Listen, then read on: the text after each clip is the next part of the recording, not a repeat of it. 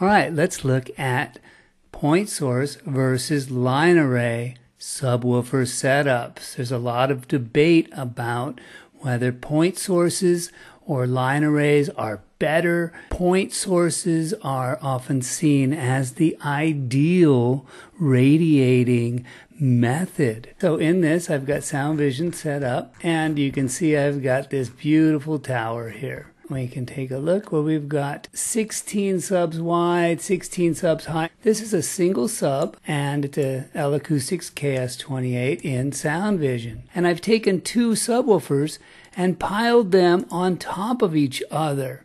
So this actually is one sub, and then we've also got this sub, and they're right on top of each other, and if we look at both of them together, we see that it gets louder. So we have the ability to model and look at what it would be for all the energy to be radiated from a very small point in space, and then compare that to various arrays. And anytime you put two speakers that are reproduced in the same frequency range in close proximity, you form an array. And if that array is in a single dimension in relation to the frequency, you get a line. So if you put them all side by side, you get a line array horizontally. If you put them all vertically, you get a line array, vertical line array. If you start to box them, then you get kind of an enlarged point source, and you start to alter things in both the horizontal dimension and vertical dimension.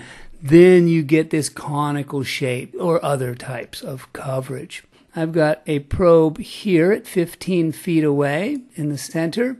I've got a probe here at 100 feet center, mixed position, kind of off here at a 30-degree angle. This one here at approximately a 60-degree angle. This one at 250 feet, and finally this one here at 500 feet. Each of these have a curvature. So this 15-foot one is this purple one, which we can see is loud because it's very close to the subwoofers. Then we've got our front of house, and that's this green one, followed by 30 degrees off center, 60 degrees off center is the orange, 500 feet is this brown one here, and probe one, which I haven't labeled yet, we'll label that as 250. One of our goals typically is going to be getting a smooth coverage, to have there not be drastic frequency response differentials as we walk side to side across this arc here, and not to have drastic level differentials. We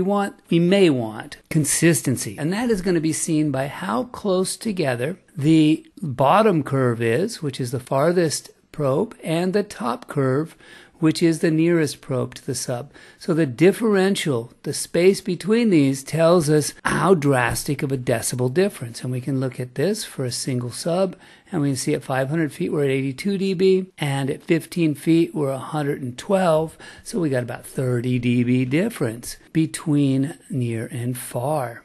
Also, these off-axis ones, so we're looking for a very similar frequency response. It doesn't need to be identical, and it's okay if there's some lobes in it because we can EQ them. As long as they're all the same, we can fix it. But if they're drastically different, then it's not optimum, because if we EQ for one space, it'll be off for another. Let's go to our 2-point. Now this is two subs piled on top of each other, and it should look just like the one, but 6 dB louder, and it does. Too high, tall, stacked, and too wide, low. So these are two of them side by side close to the ground, and this is that tall, skinny stack, like a single sub column. And look at this. Let's go back to our point source. And with our column, all we're really seeing as a difference is the 15 feet away, mic is not getting hit quite as hard. We see a drop up close, but we see no change far away.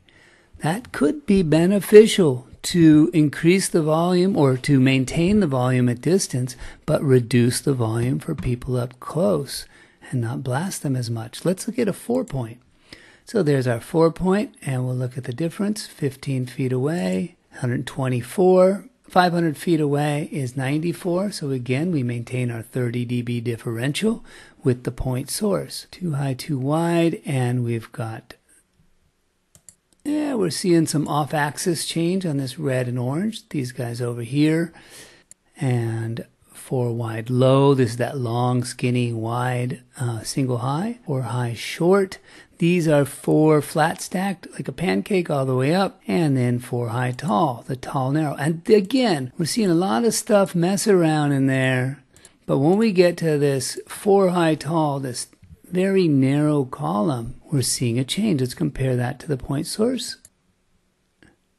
So everything stays the same, but the people up close are seeing less of a differential. But again, it's outside of frequency range. But let's make the sub array bigger. Here's an 8-point source, 8 subs. Let's go to 4 high block. We'll go back and forth, and we see a little difference there, especially the off-axis stuff. We're starting to lose some width, and we can see that in our coverage picture here as well. 8 wide low, 8 high low. This is 8 flat stacked and 8 high on end. Let's go to that big column. Look at this. We've got this tall, skinny, narrow, vertical column. And now our differential between 500 feet is 100 dB to 118 dB. Now we only have an 18 dB differential between the people that are 15 feet away and the people 500 feet away. This is pretty interesting. Let's look at our point source, our ideal. And there, it stayed the same far away, but it's blasting the people up close. All right, let's go to 16 and see what we get here. There's a 16-box point source. We can zoom out a bit, and we've got a tremendous amount of energy. We can crunch this down. We're seeing up close 106 versus 137. We see 31 dB differential from 15 feet to 500 feet and 16 wide on end. And I'll go back so you can see the difference there. And we see it got real narrow. Now we've really kind of screwed with all this off-axis stuff. Not very desirable. 16 wide low, very narrow. Let's see. Let's do some arc sub on that. And we're at 90 degrees. We can go to 120 and see if that helps us any. We got bigger differential between the close and far. Let's put it back at 90. And let's go to 4 by 4, 4 wide, 4 high. Compare that to our ideal source. And it's kind of a big blocky version of it. 4 by 4 tall, same thing, 4 wide, 4 high, but I put them on end. And that's looking a little better because it's skinnier. We're not killing the people up front as much. 16 high, low, those are kind of laying flat. 16 high, compare that to the point source. And look at that.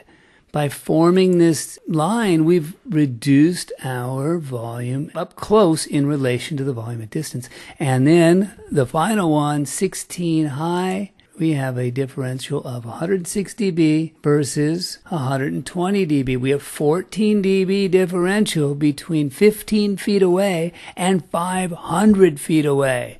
That's phenomenal. Look how smooth this is. Let's compare this to the point source. And look at how many gradations in level we have here versus this tall, skinny setup where we have very few.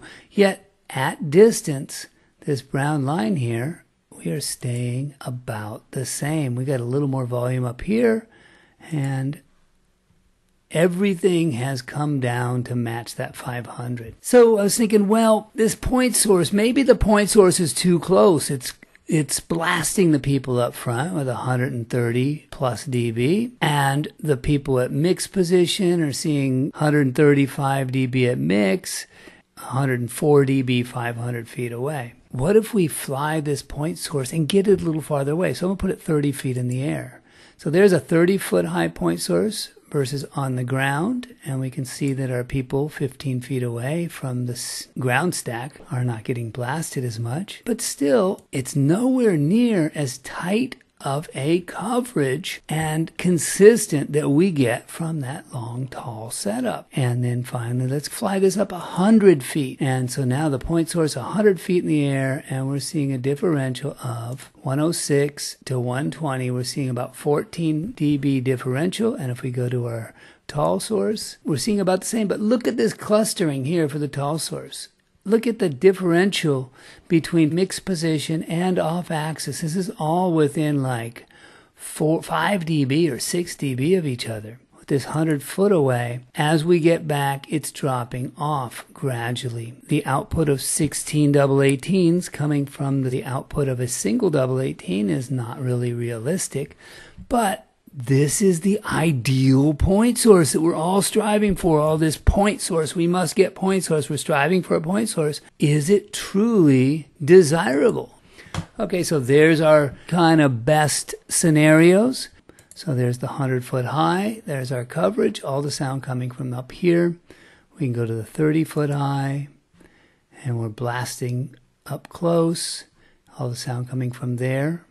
And we can go to all the sound coming from here. And finally, the big long column and the coverage associated with it, which is the best array for coverage and consistency, and the way they impact our coverage and frequency response. Maybe you can begin to see why there's tendencies towards certain arrays and speaker designs for coverage. So, point sources versus line arrays, they differ in the way they cover. The ideal source may not be ideal for all environments, especially if you're looking for consistency over distance. Now, I did this with subwoofers. The application of this concept to vertical line arrays for covering large spaces is the same, and we can look at that in the future as well. Cool, cool.